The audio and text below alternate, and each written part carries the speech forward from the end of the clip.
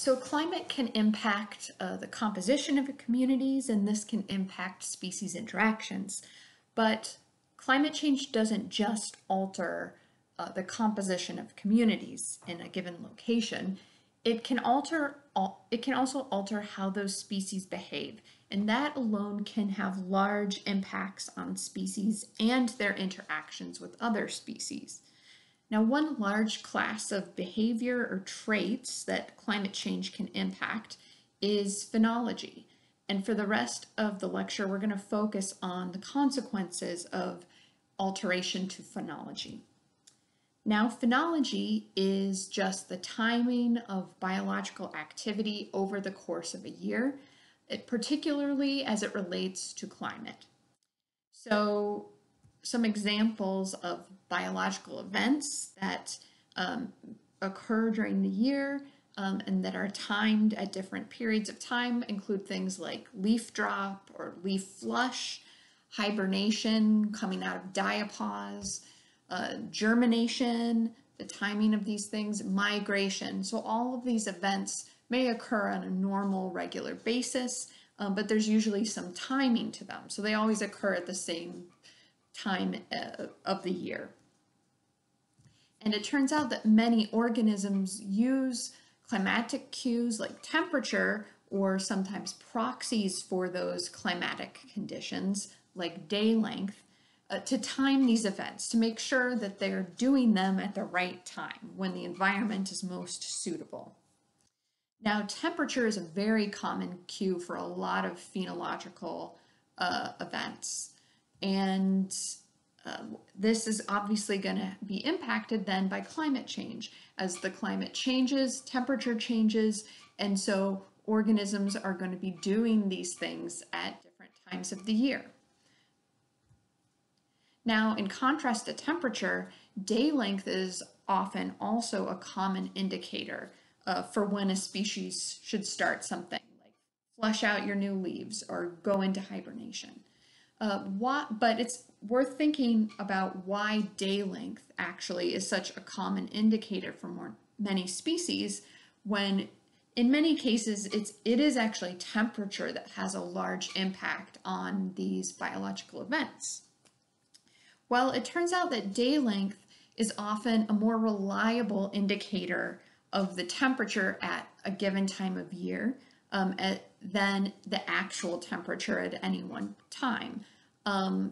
It's more likely to be representative of the sort of average or likely conditions.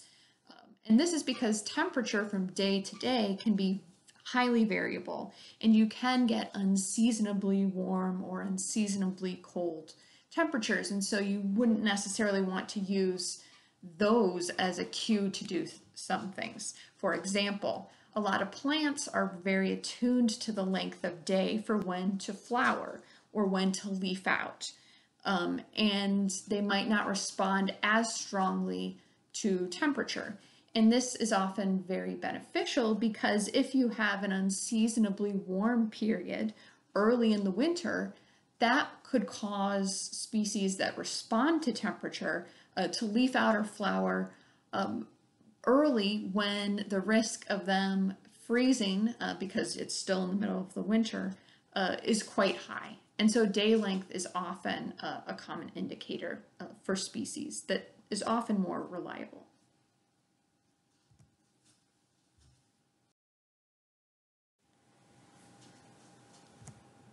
Now, interactions between species often rely on a very delicate balance of phenological overlap, particularly for events that may occur over a very short period of time, such as flowering.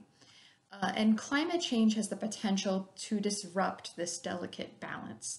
And we refer to this disruption as phenological mismatch. So this is when interacting species change the timing of events in their life cycles at different rates that impact their interaction.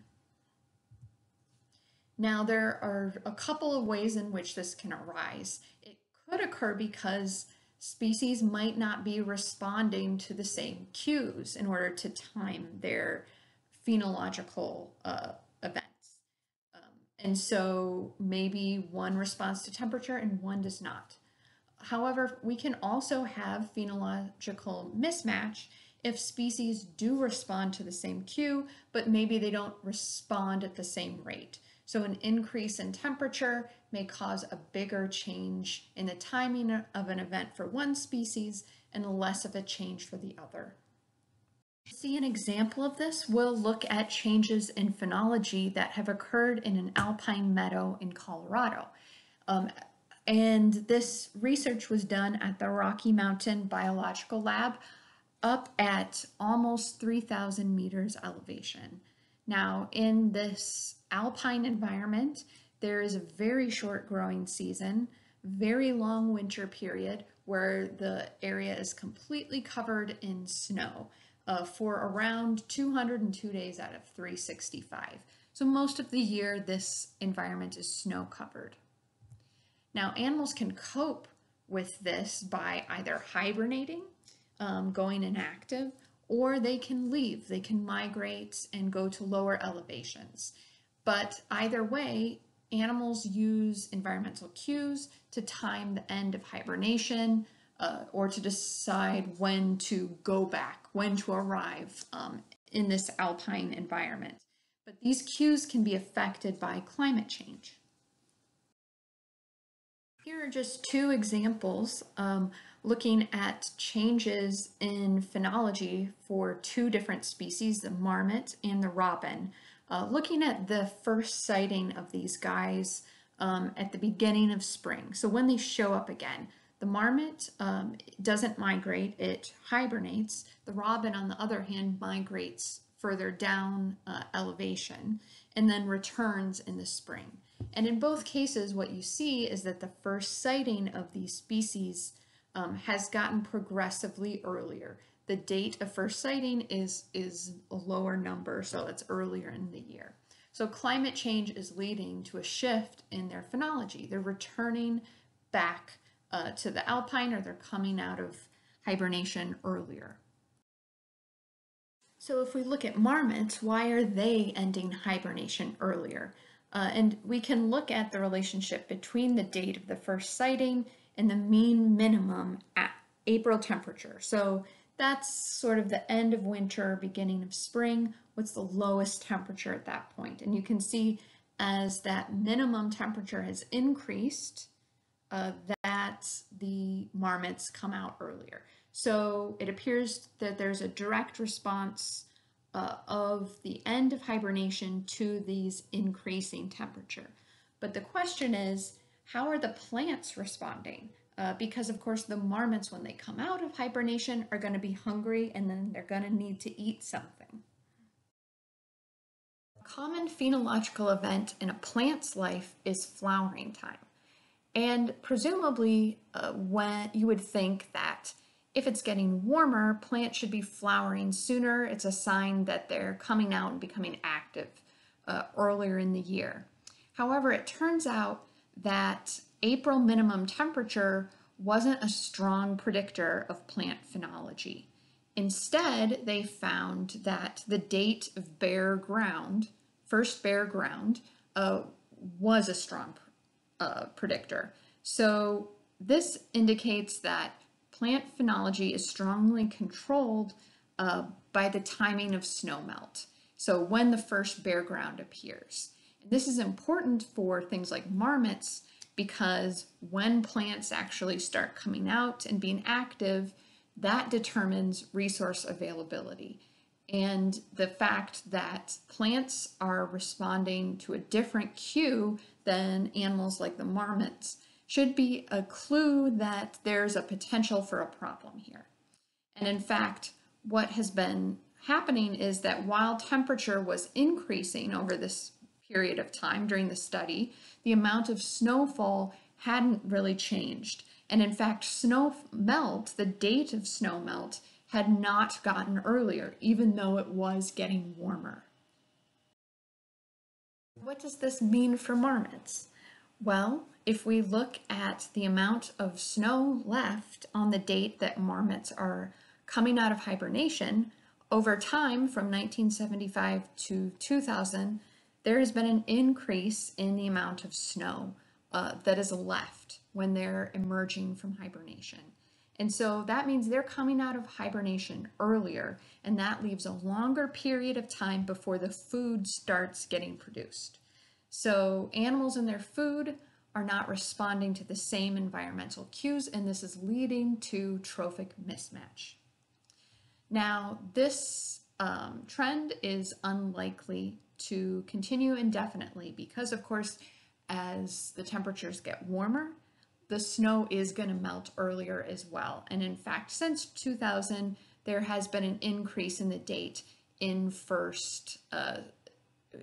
the bare ground. So this trophic mismatch is probably just a temporary problem.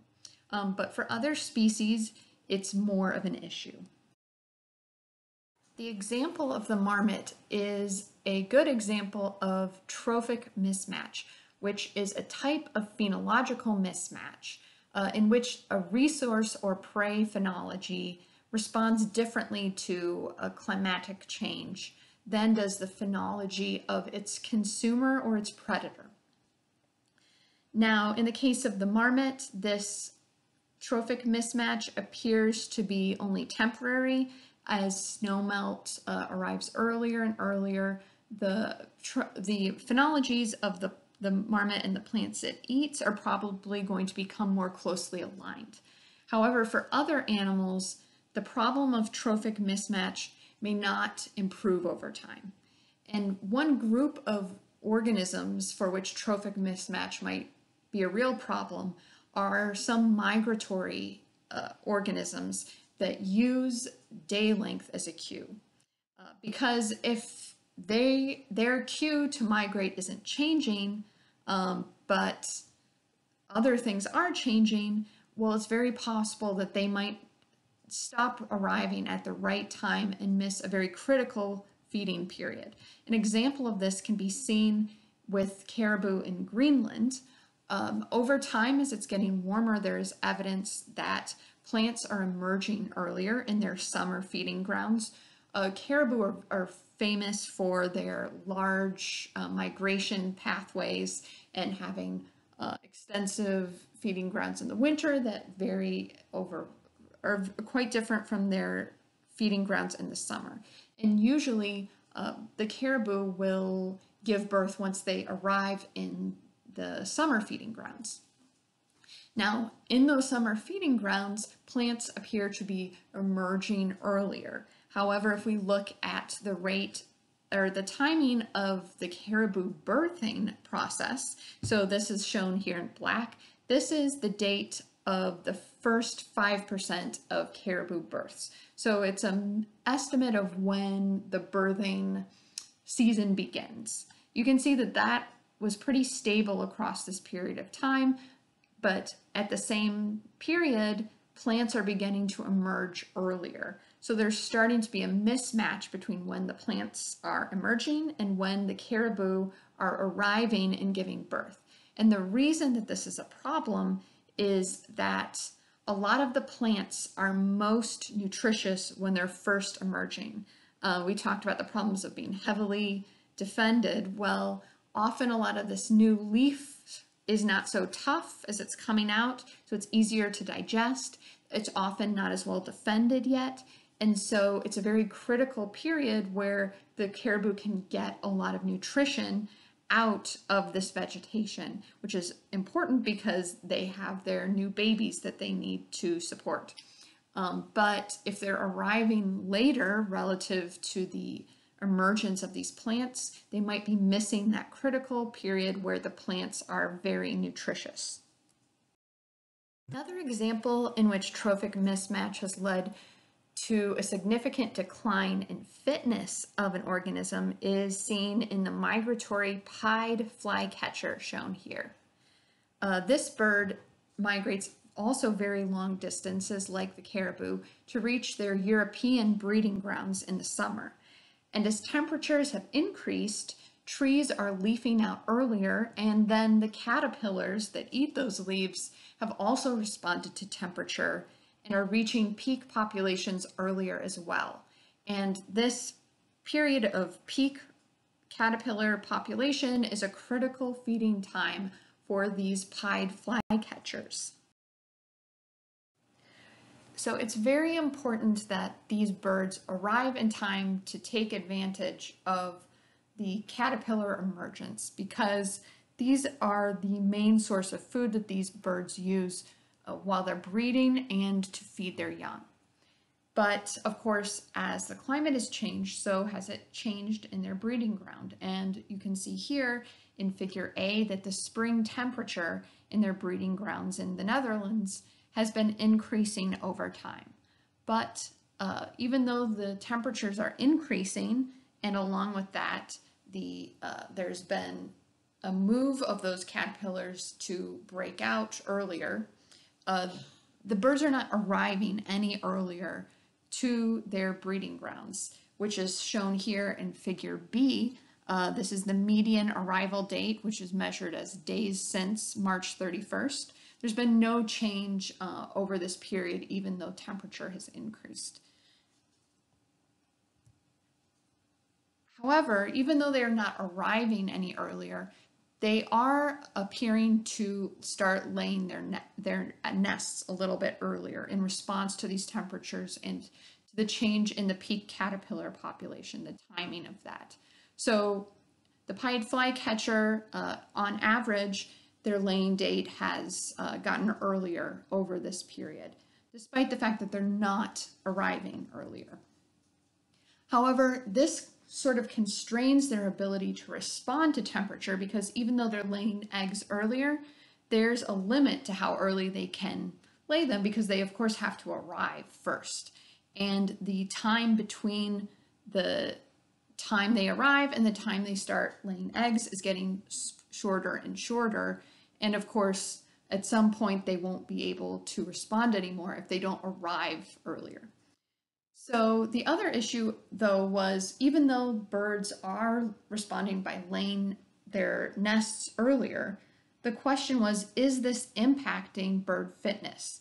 And this is one of the first studies that went further than just looking to see what the change in the behavior was, and instead tried to relate that directly to having an impact on the population. In this case, they did it by estimating the fitness of the population over time, which they did by looking at how many offspring were returning to the breeding ground the following year.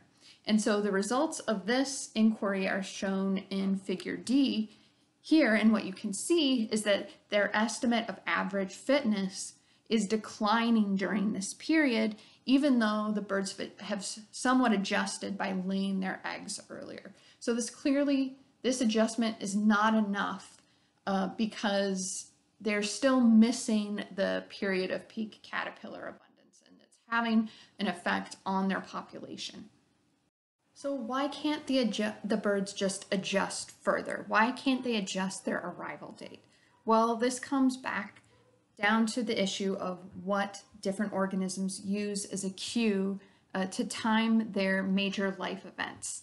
And in this case, birds are using day length as the cue for migration. But of course, day length is not changing, while the optimal temperature for arrival is changing. So day length is meant to be a cue as to what the optimal temperature is, but now that temperature is changing, day length isn't. So the day length is no longer such a good cue of the optimal temperature.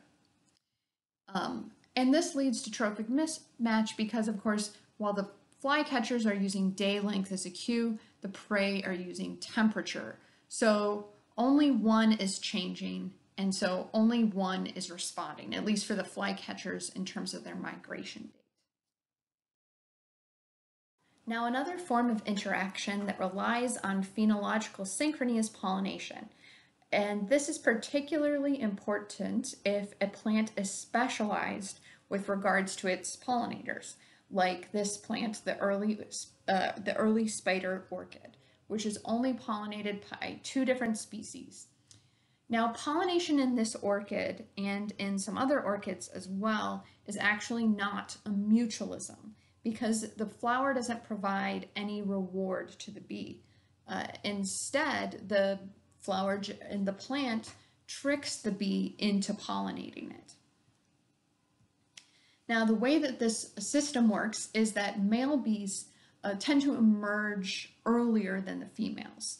And during this time, the flower is there looking like a female bee, and those male bees are all flying around looking for females, and they see this flower that looks like a bee, and so they pseudo-copulate with the flower. They try to breed with the flower, and in the process, they get pollen all stuck over themselves. Then, frustrated, they fly off looking for another female. They find another flower, they try to breed with that, and they rub the pollen all over the plant.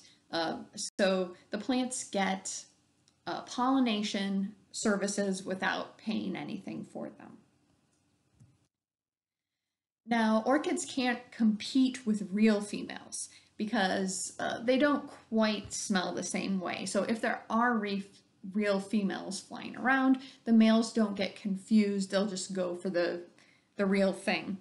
But because the females and males don't emerge at the same time, the flower can take advantage of that short period of time before the females come out to get the males to pollinate them.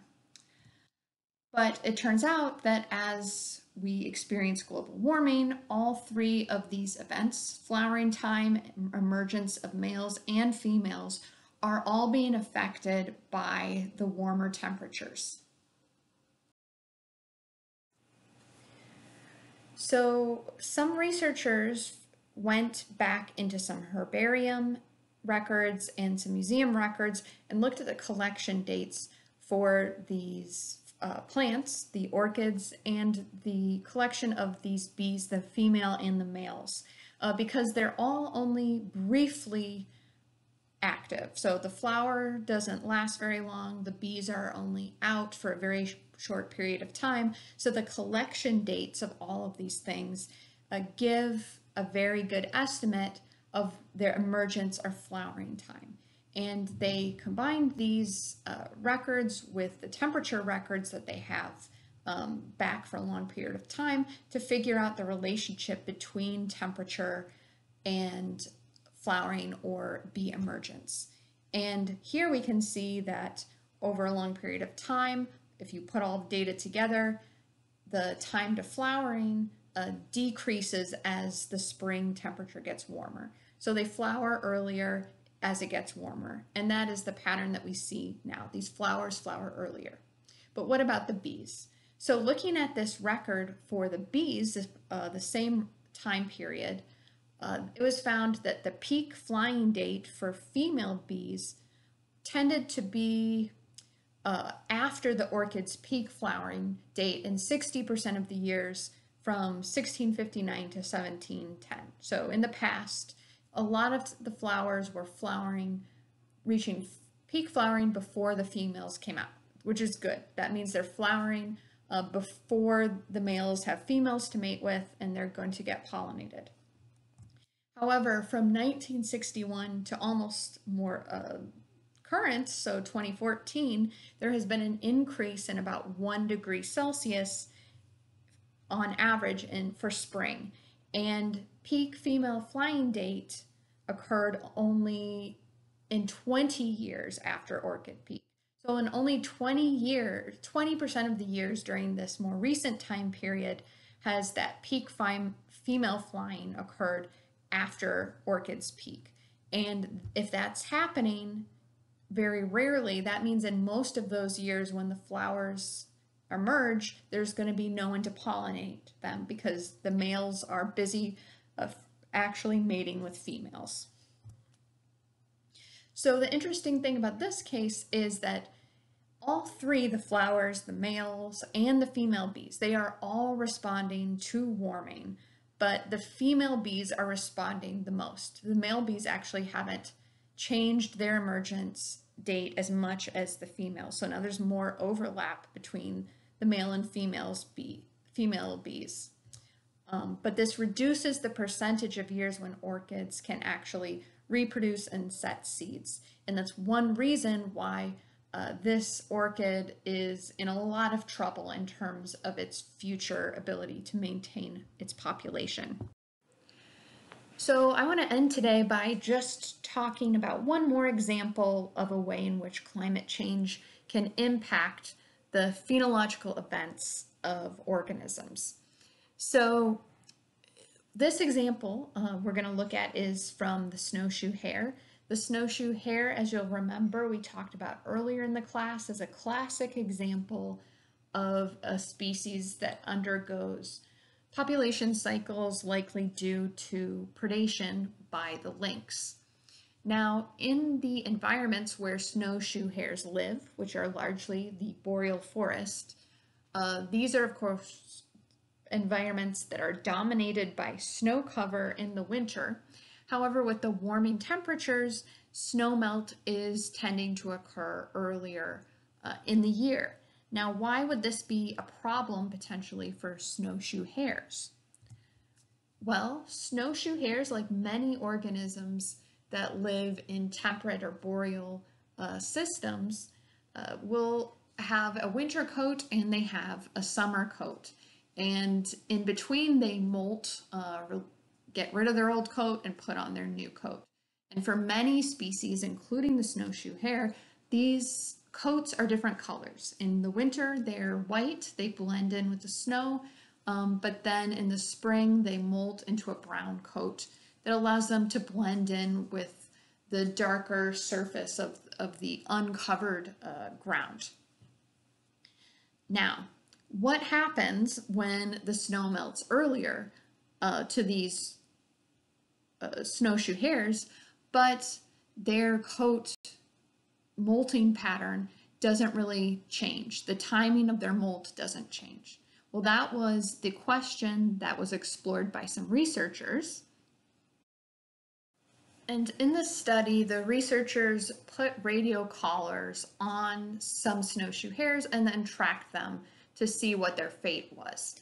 And then they looked at their fate relative to their color contrast with the environment. So for example, this hare in the bottom left here, this bunny has a contrast of 0 with its background, whereas the hare on the right has a contrast of 100%. And so they used that measure of color contrast, which is shown here on the x-axis, and looked at how that impacted the weekly survival of these radio-collared rabbits. And as you can see, what they found was that as the degree of color contrast increased, their weekly survival rate declined. So, of course, that's not surprising if, as other research has shown, about 90% of snowshoe hares may be killed by predators. And when they're more contrasted with their background, they're easier to see, so they're probably easier to prey upon and are more likely to be killed. So things like changes in survival rate are likely to have a big impact on their population size.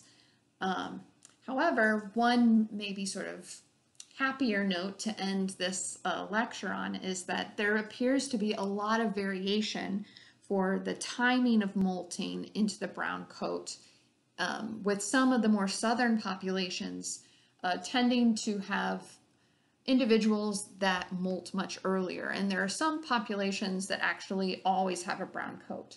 And so this is a good sign because that means that the species has the genetic variation necessary to respond, at least evolutionarily, through the process of natural selection to an earlier snowmelt. And so hopefully the sort of decline in survival rate might be temporary as well, and these populations hopefully will be able to evolve and time their molting to the changing climate.